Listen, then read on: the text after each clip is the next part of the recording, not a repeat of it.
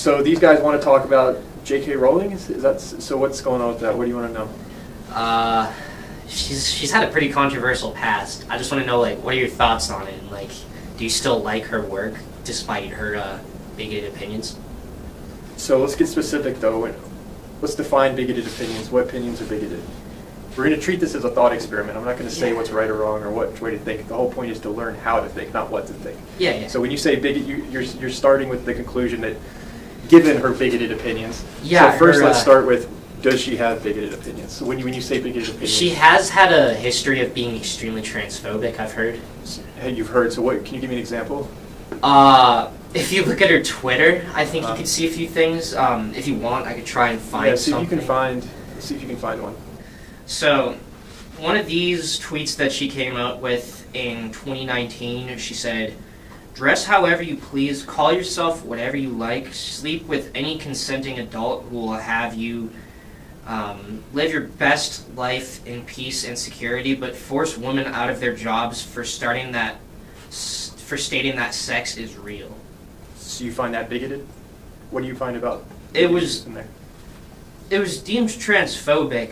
Like, I myself... Do you find that transphobic yourself? I don't really have an opinion on it, but I'm just going with what a lot of other people have said. So let's pause there. Let's not go with what other people are saying. Let's try and learn how to critically think. So let's analyze the tweet ourselves. So that statement, do you see anything problematic? Critical thinking skills, not taught by our public or private education system or institutions.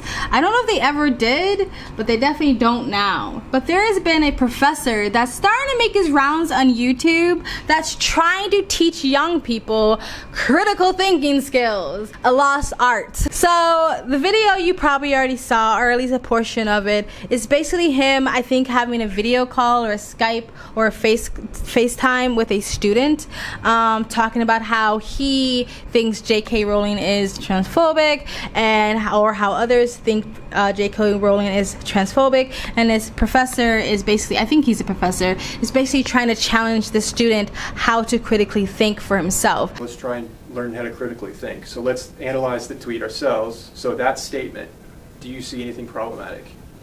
Disregarding other people's opinions. If a woman says that, saying that there's a difference between men and female and then being attacked as transphobic, I think that's what she's saying by attacking someone for stating that sex is real. That is exactly what she's saying. Is that transphobic to you? So, to me, no. Stating that sex is real is not transphobic. It's just a fact of life. It exists. So is there anything you disagree with in that tweet?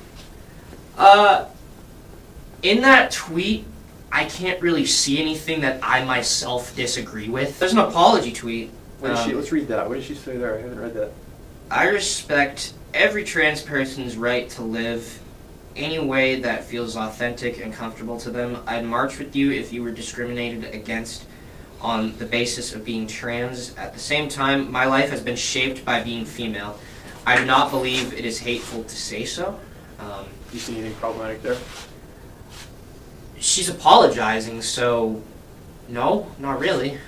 If I could read it again. It sounds like a very similar statement as what she was just saying. She's basically saying, like, I have nothing, to me, this is what I interpret it as, I have nothing against someone being trans. Exactly. Live your life, but you just don't get to impose on you can live how you want, I can live how I want. Yeah. And let's all, Exactly.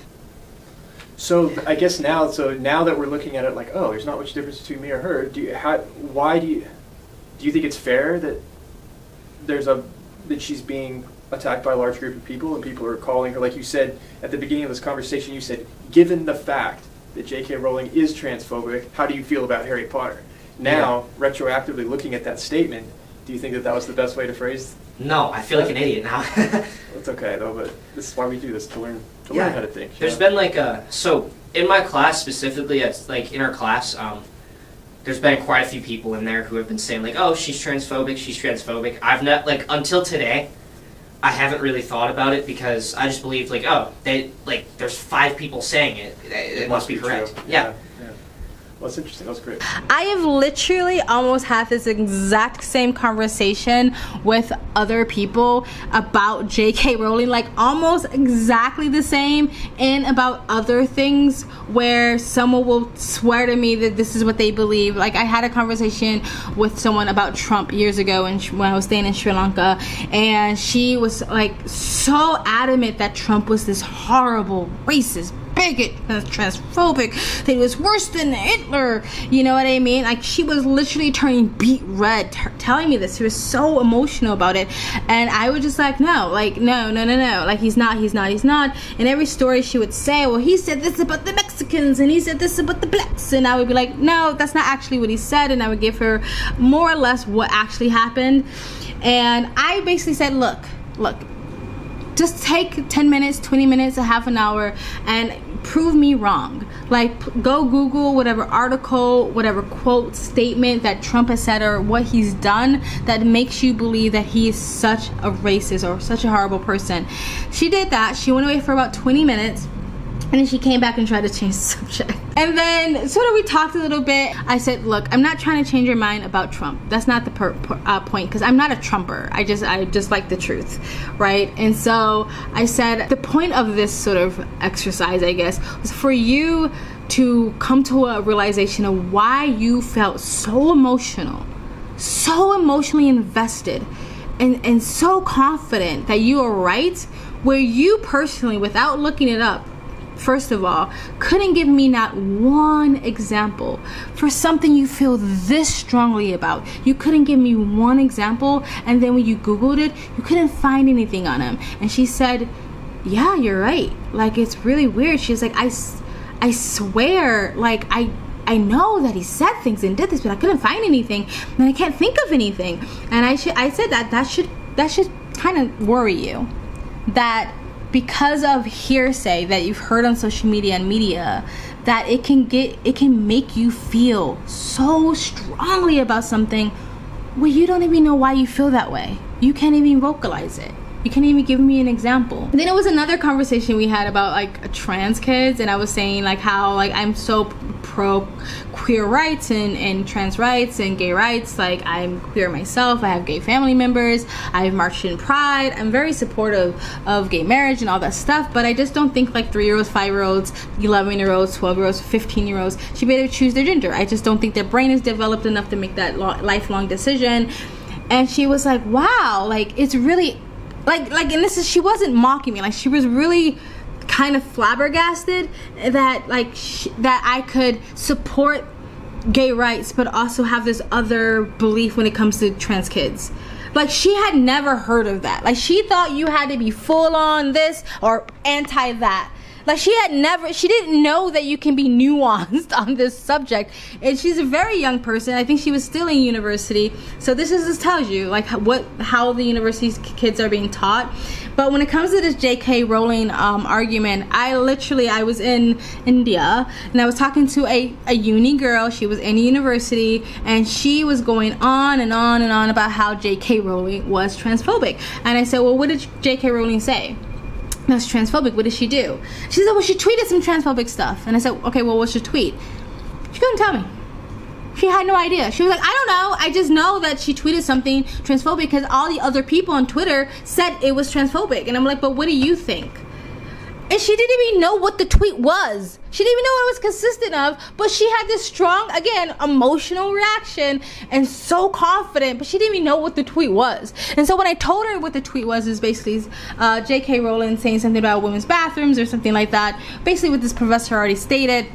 And I said, do you think that's transphobic? And she was like, well, no, but I'm sure it has to be because everyone else says it is. Like, no critical thinking skills, not being able to think for yourself.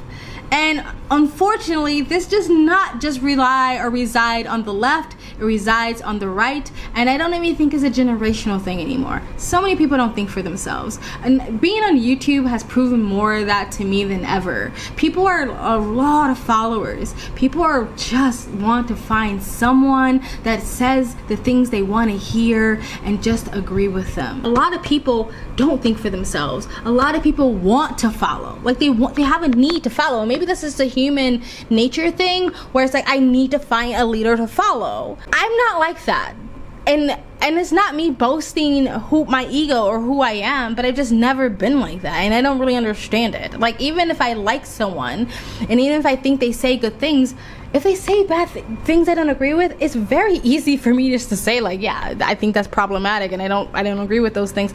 It's very hard for people to say that about the people that idolize, because I think we have this weird binary, non-critical thinking culture where it's like black or white. Anyway, I'm digressing a little bit off the argument, but I'm glad that this professor is doing this. Apparently he was like attacked like online recently, like people trying to bring his channel down or fuck up the algorithm for his channel. So that's it. That's all I wanted to say. I don't think the public education or private or universities are there to help you learn how to critically think. I don't think a lot of people are really around to teach you how to critically think. Even your favorite mentors, I think people just want you to think how they want you to think, and I think people want you to see the world how they want you to see the world, and make your perception their own. And maybe I'm guilty of that too, I don't know. But you guys let me know what you guys think of this whole J.K. Rowling thing in the comment section below. Please like, comment, and subscribe. Hit the bell to get notifications when I do upload. All it really does help with the algorithm, guys. You can donate. My PayPal and Cash App link is in the description box below. You can also super thanks, and you guys have an amazing, beautiful day. Bye. So these guys want to talk about J.K. Rowling? Is that so? What's going on with that? What do you want to know? She's had a pretty controversial past.